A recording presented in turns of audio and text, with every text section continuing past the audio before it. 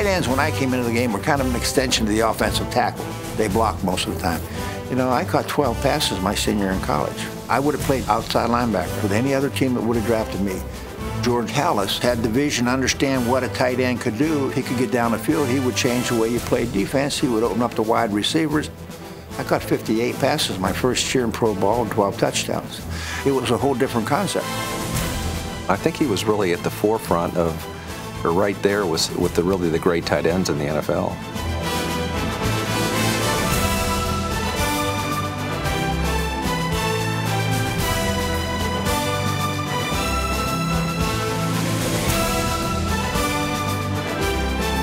Ditka was just a tough son of a gun. I mean, he seemed like he was made for the Bears. The Bears, they portrayed the things that I thought football was supposed to be. You take no prisoners.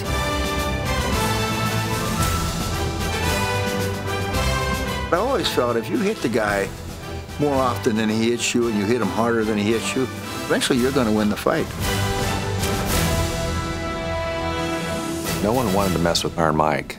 I remember up in Cleveland where, I mean, he got kind of forearmed, dirty shot, and a couple other people hit him, knocked him over, and he got up. He didn't appreciate the dirty shot, threw the ball on the ground, clenched his fist, turned around, punched this guy right through the face mask, and nobody went after him after that. Mike Ditka's disregard for his body came with a price. After 6 years with the Bears and 2 with the Eagles, Iron Mike was headed for the scrap heap. But Tom Landry still saw value in the hard-scrabbled veteran. Tom Landry always said one of the best things that happened to us was being able to get Mike Ditka.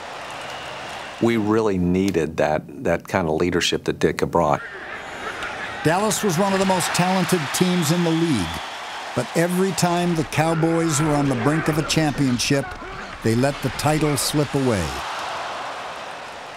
71 season, we were expected to do a whole lot that year, and we got off to that shaky start, being 4-3, and it was kind of an ugly 4-3.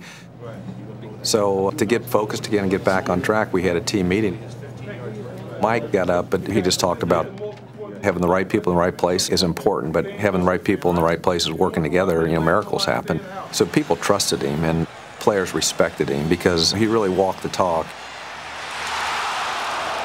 It wasn't an accident. All of a sudden, these same human beings, we won 10 games in a row after that.